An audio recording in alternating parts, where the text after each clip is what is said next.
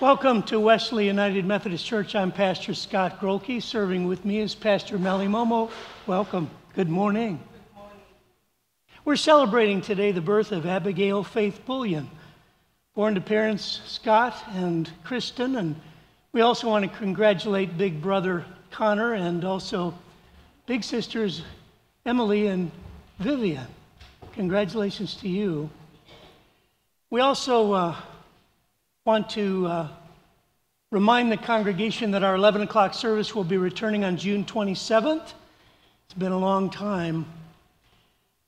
Today we reflect on our ministry in broadcasting the word that is Jesus Christ. This week our specific focus, streaming waters. As we sow acts of kindness in this community, we'll be praying for those leaders and servants a little bit later this morning. Let's move into a time of worship. God is good all the time. Please stand for the call to worship.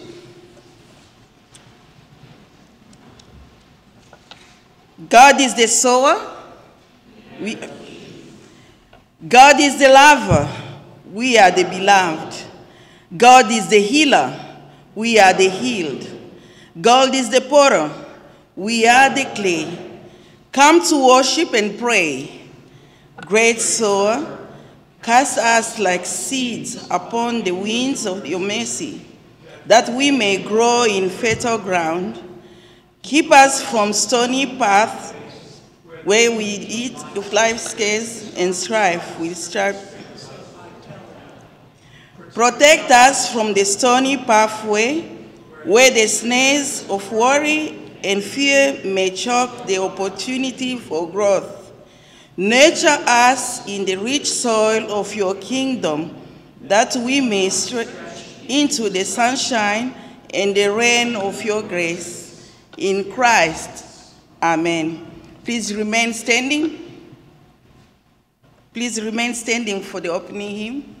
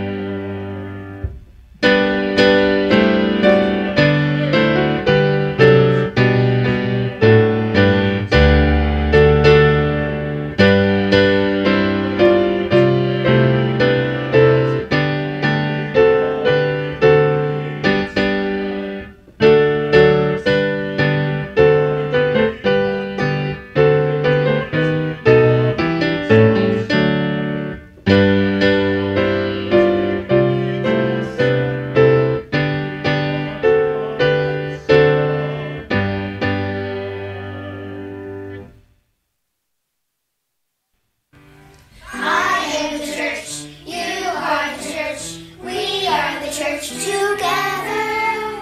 All who follow Jesus all around the world. Yes, we're the church together. Hey everyone, welcome back to my room. I'm sorry you caught me at a really hectic time. I've been frantically packing for our church's youth group mission trip. I have room for more. Let's see.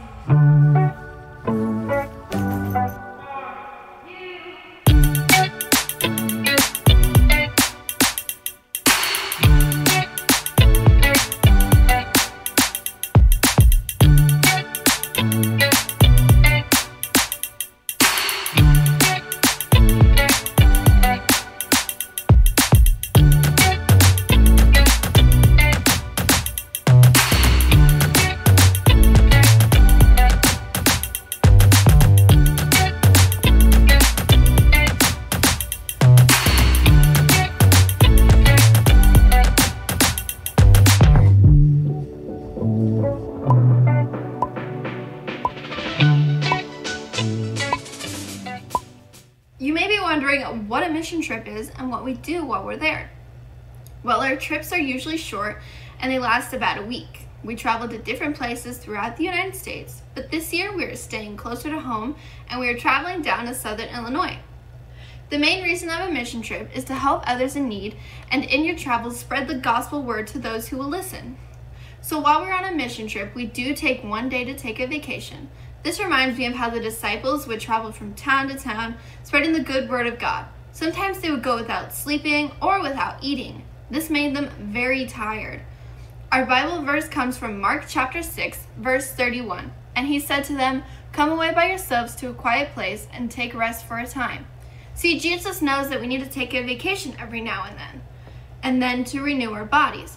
But this is important to always leave enough room in your suitcase to pack Jesus in and take him along.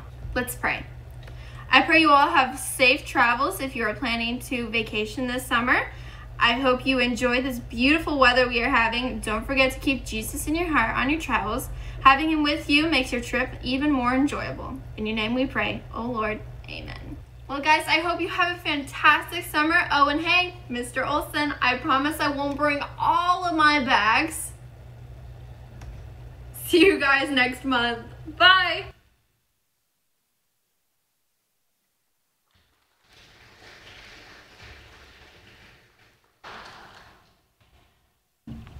We move into a time of prayer. You have perhaps noticed in the bulletin there are a number of concerns and joys. I invite you into an attitude of prayer.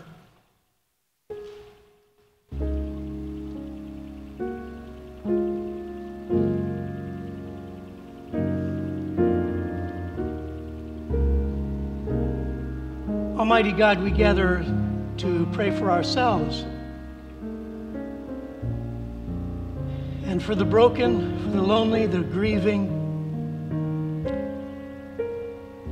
We pray for the family of Ella Mae Wadil in her passing to eternal life.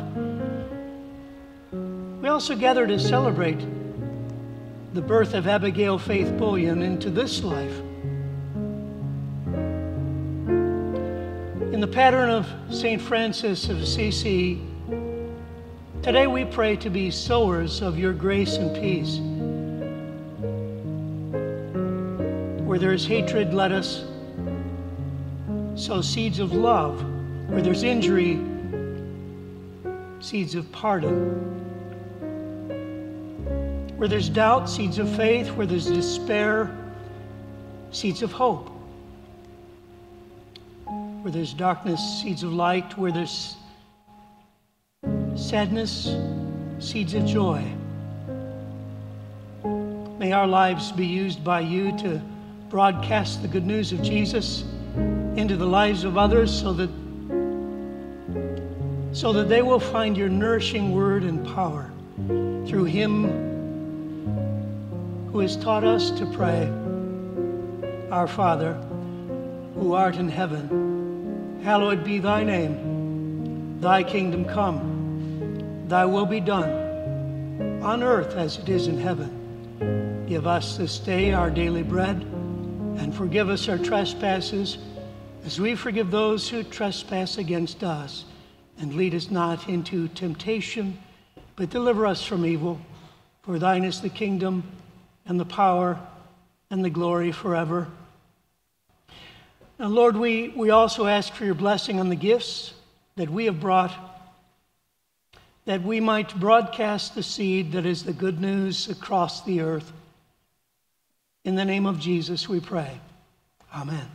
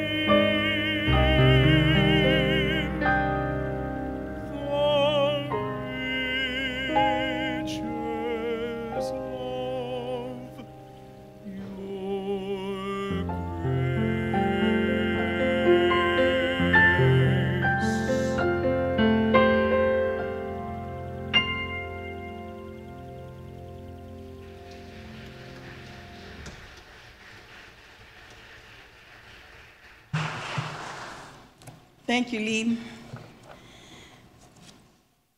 Our Old Testament reading is coming from Psalm chapter 1, verse 1 to 3. Happy are those who do not follow the advice of the wicked, or take the path that sinners tread, or sit in the seat of scoffers, but their delight is in the law of the Lord, and on his law they meditate day and night. They are like trees planted by the streams of water, which yield their fruits in its season, and their leaves do not wither. In all that they do, they prosper. Now please stand for the affirmation of faith.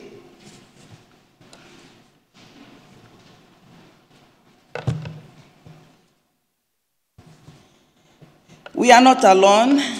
We live in God's world. We believe in God, who has created and is creating, who has come in Jesus, the Word made flesh, to reconcile and make new, who works in us and others by the Spirit. We trust in God. We are called to be the church, to celebrate God's presence, to love and serve others, to seek justice and resist evil, to proclaim Jesus crucified and risen, our judge and our hope, in life, in death, in life beyond death. God is with us. We are not alone. Thanks be to God. Amen. Please remain standing for the gospel reading. The Gospel of Mark, chapter 4, beginning in verse 1. After Jesus had begun to teach beside the sea, such a large crowd gathered around him that he got into a boat in the sea and sat there, while the whole crowd was beside the sea on the land. He began to teach them many things in parables, and in his teaching he said to them, "Listen. A sower went out to sow, and as he sowed, some seed fell on the path, and the birds came and ate it up. Other seed fell on rocky ground where it did not have much soil, and it sprang up quickly, and since it had no depth of soil, and when the sun rose it was scorched, and since it had no root, it withered away. Other seed fell among thorns, and the thorns grew up and choked it, and it yielded no grain. Other seed fell into the good soil, and brought forth grain, growing up and increasing and yielding 30 and 60 and 100-fold. And he said to them, let anyone with ears listen." When he was alone, moving then, those who were around him along with the 12 asked him about the parables. And he said to them, "To you has been given the secret of the kingdom of God, but for those outside, everything comes in parables, in order that they may indeed look, but not perceive, may indeed listen, but not understand, that they may not turn again and be forgiven." And he said to them, Do you not understand this parable? Then how will you understand all the parables? The sower sows the word. These are the ones on the path where the word is sown. When they hear, Satan immediately comes and takes away the word that is sown in them. And these are the ones sown on rocky ground. When they hear the word, they immediately receive it with joy. But they have no root and endure only for a while. Then when trouble or persecution arises on account of the word, immediately they fall away. And others are sown among the thorns. These are the ones who hear the word. But the cares of the world and the lure of wealth and the desire for other things come in and choke the word, and it yields nothing. And these are the ones sown on the ground, the good soil. They hear the word, they accept it, and bear fruit, 30 and 60 and 100-fold. This is the word of God for the people of God. Thanks be to God. You may be seated.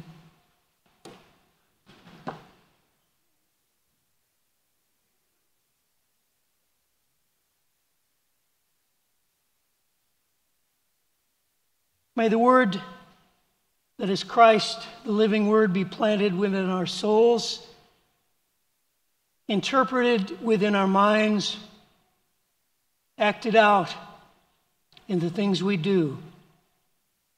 In Christ, amen.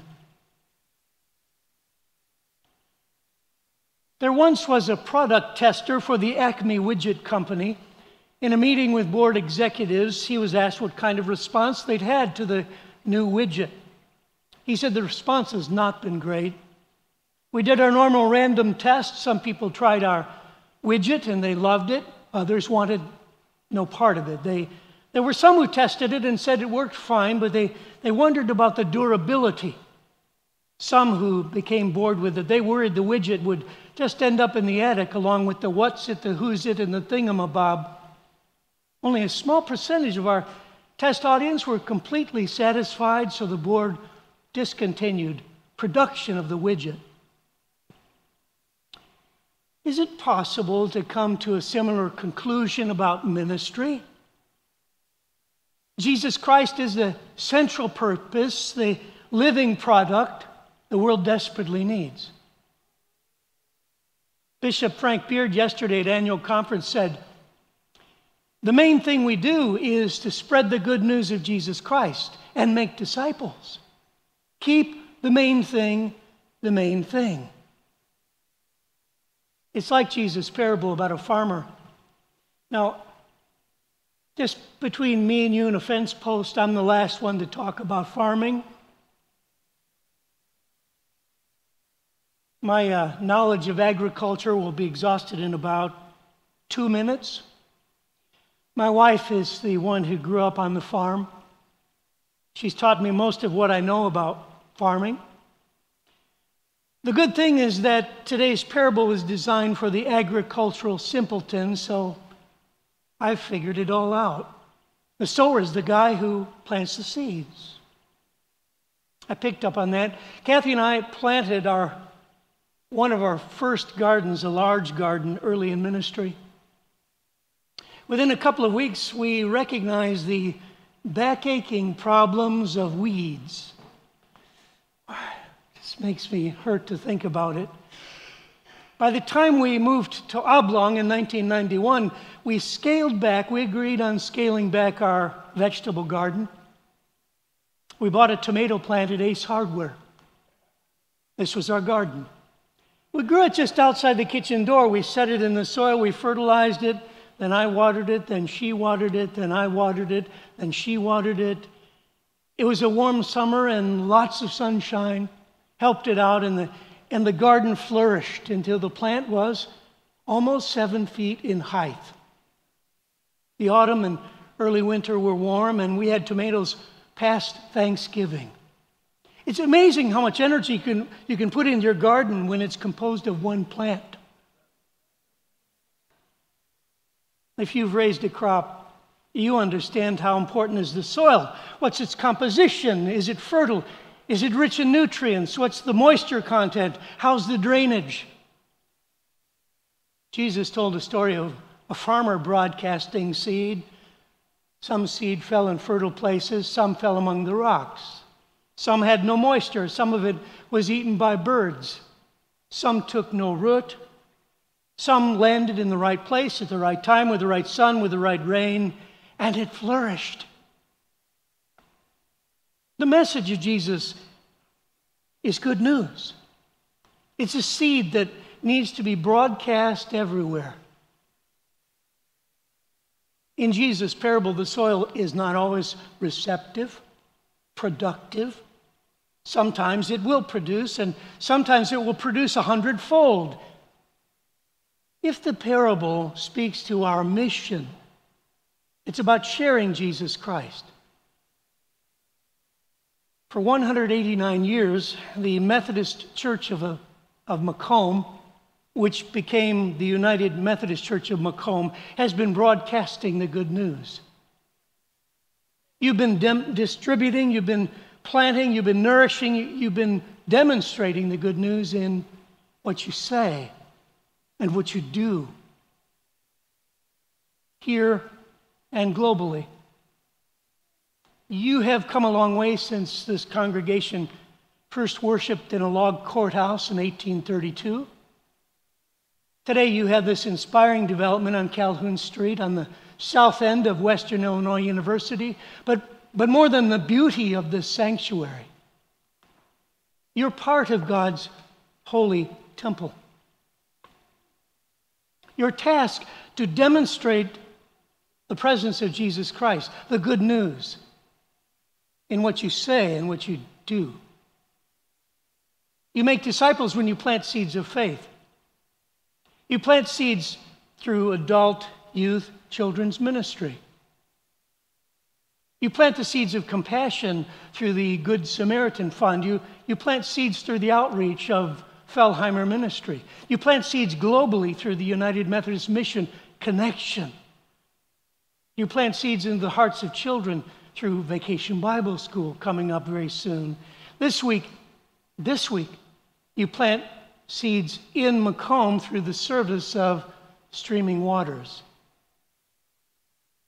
Today's soil has a new composition. It's a different world than it was 200 or 20 or even 2 years ago. To be successful in bringing out a yield, you need to modify your procedures. When the soil's infertile, you don't give up. Farmers don't give up. I've known too many of them. They're resilient, a bit stubborn, but they're committed people of faith. Your mission begins when you broadcast the good news of Jesus Christ. What are your expectations in spreading good news? Here's some questions to ask yourself. Is my life saturated with the good news of Jesus Christ? If I don't get it, I don't have it to give. Am I growing to trust God intellectually, emotionally, spiritually? Am I willing to share the good news with my words and my actions? Is my mind open and receptive to all kinds of people that I might reach them? Is my spirit nourished in a significant class or study group?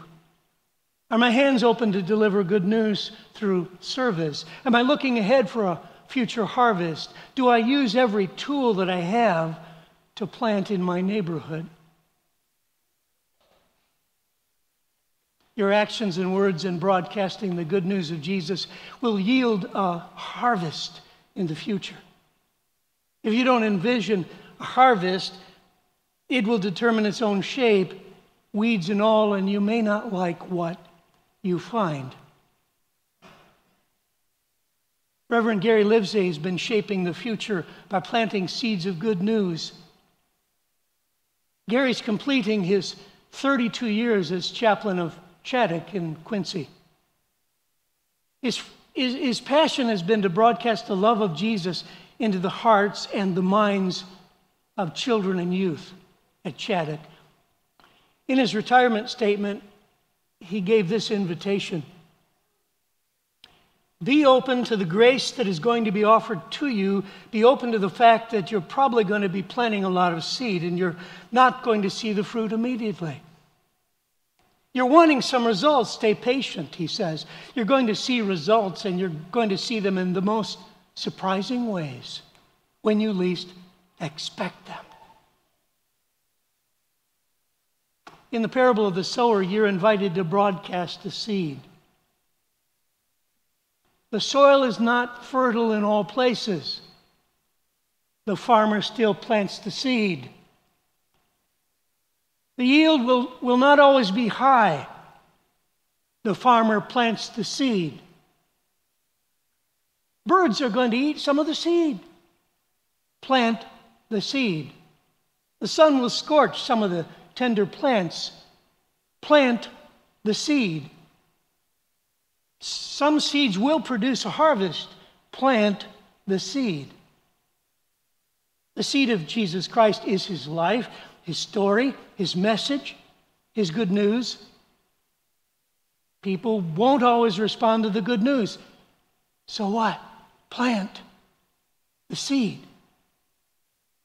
It's difficult to form genuine disciples of Jesus. Plant the seed. There's a lot of competition to serving God. Plant the seed. You see where this is going? Some people will get disenchanted, disheartened, disgusted, and disengaged. Plant the seed. Pandemics will change your motives, your methods, your mission. Plant the seed. Everyone is not going to agree with your leadership. Plant the seed. Some people will leave and find another church. Plant the seed. Some people will give up on God. Go plant the seed and let God bring the harvest. 1 Corinthians chapter 3, verse 6, Paul writes, I planted the seed, Apollos watered the plants, but God gave you growth.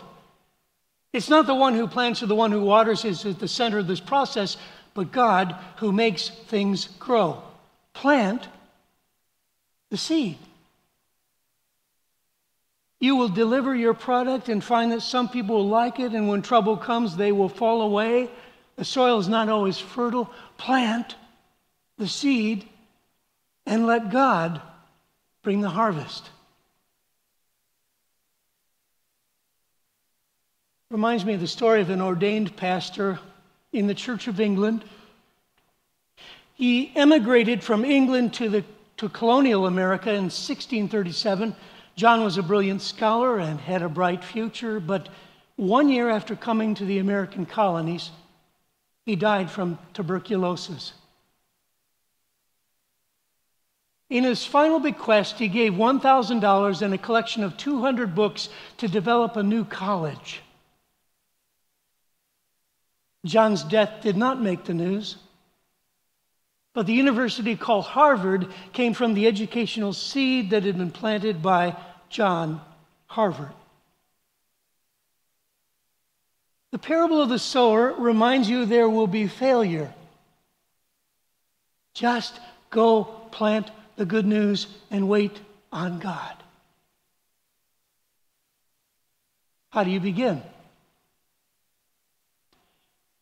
Plant the seed to grow your faith this summer.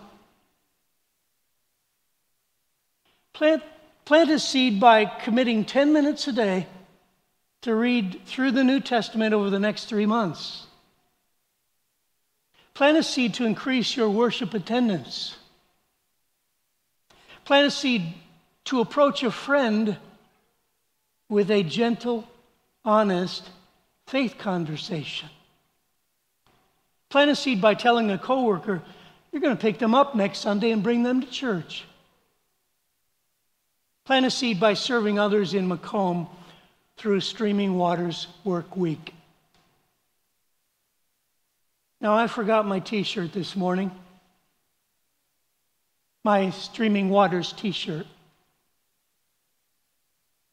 Your job is to plant and let God do the rest.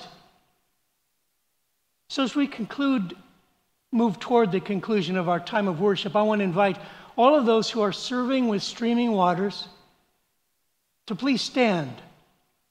All of these Streaming Waters servants, please stand. Yeah, some of you didn't bring your t-shirts either. We'll get them tomorrow.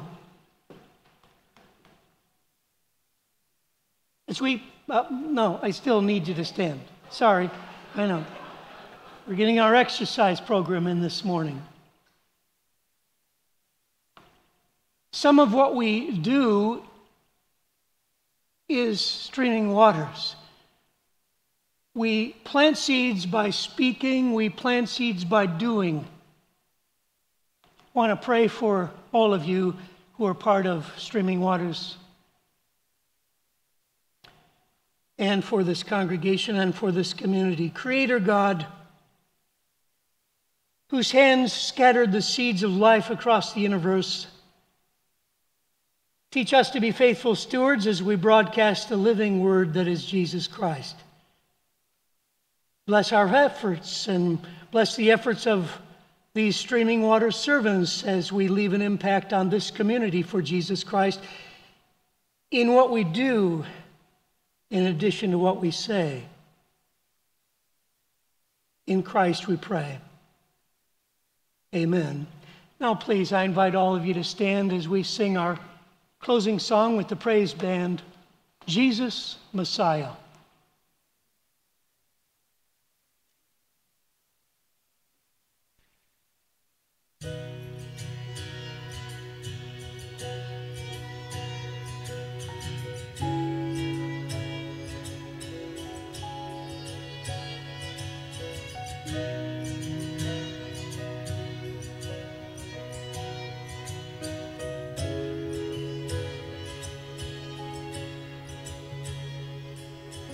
He became sin, who knew no sin, that we might become his righteousness.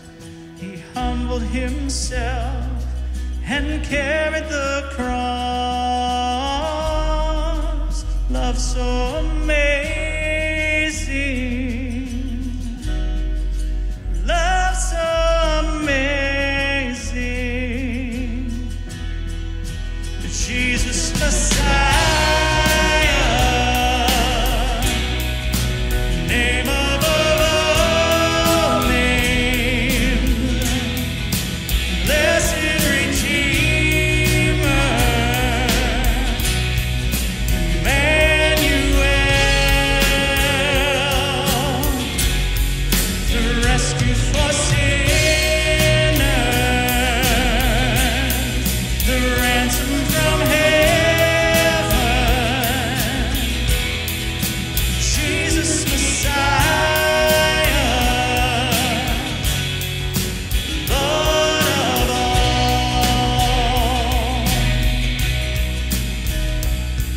His body the bread, his blood the wine, broken and poured out, all for love.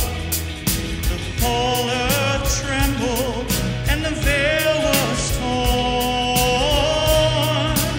Love so amazing, love so amazing, yeah. Jesus Messiah, name above all names, blessed Redeemer, Emmanuel, the rescue for sinners, the ransom from heaven,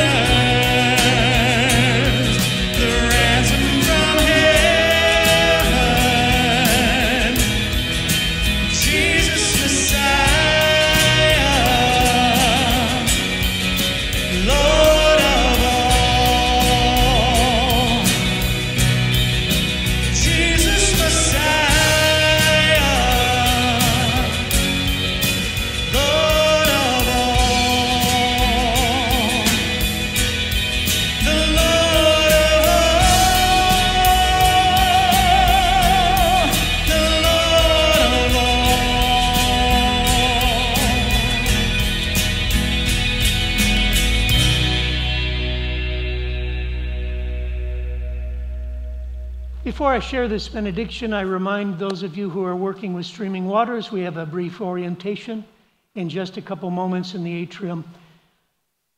Now I invite all of you to remember the story is not just about the farmer, it's about you planting seeds of the good news of Jesus with your life and words. So go forth and do that in the name of the Father and the Son and the Holy Spirit. Amen.